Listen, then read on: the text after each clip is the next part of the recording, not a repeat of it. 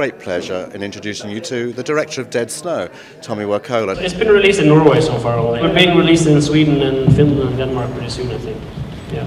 But normally Norwegian films doesn't do well in Sweden. They hate us for some reason. I've always been a big fan of zombie movies, and we thought, okay, what can we do that's different? And I realized there's been made a couple of zombie movies, Nazi zombies movies before, but we thought that we can do a little, better and modernize it a little bit. So what's more evil than a zombie? A Nazi zombie, of course. In Cool News, there was a big debate whether our zombies should walk or run, but we thought of it this way, it's a Nazi first, then a zombie. So what's a Nazi? They're fast, blitzkrieg, they work in groups and packs.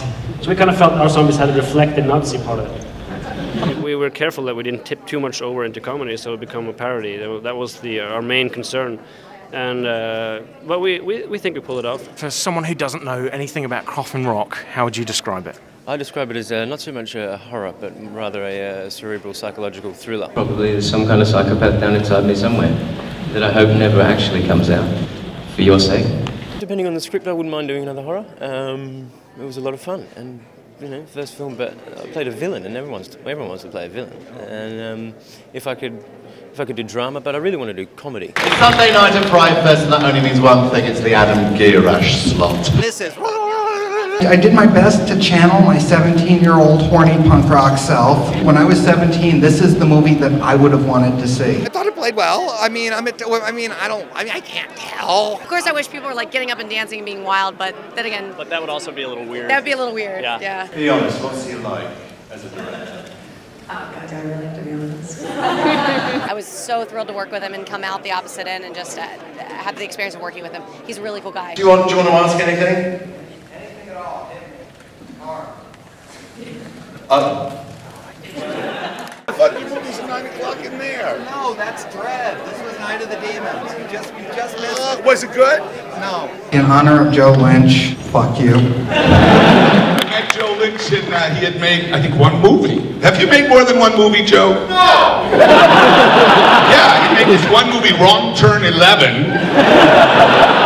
And he comes on like Eric von Stroheim.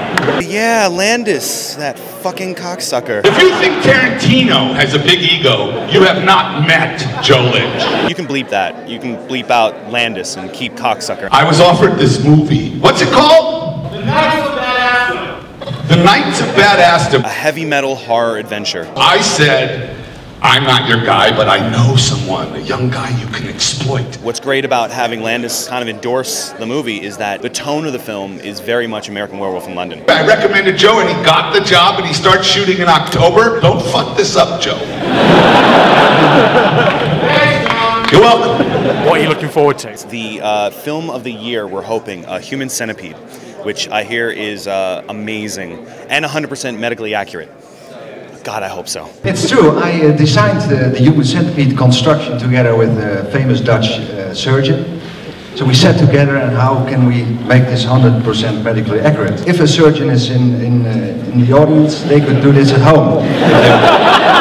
Well, it's a very twisted story about three people who become a human centipede. They are attached to each other, the mouth to ass part, and they feed the first one, and then the digestion system continues. Please welcome to the stage the front and the arse of the human centipede. Honestly, I've done such a bad job at telling people about it because I've just said, I did this film and it's a little controversial and it's where three people are sewn together. And they always think like it's three people sewn like shoulder to shoulder. And then when I tell them, oh, it's actually ass to mouth, then they freak out. It's a very sick film, we know that.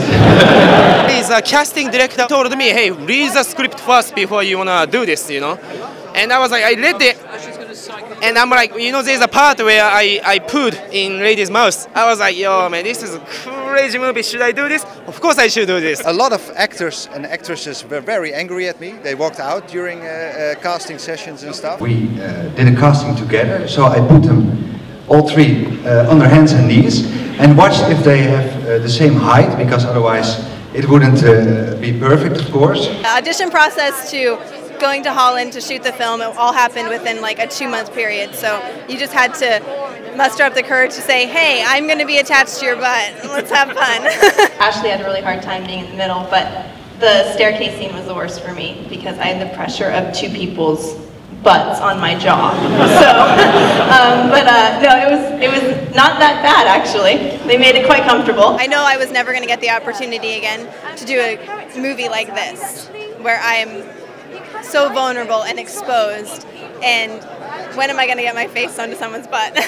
It's part of a double feature. Part 2 is the Human Centipede full sequence.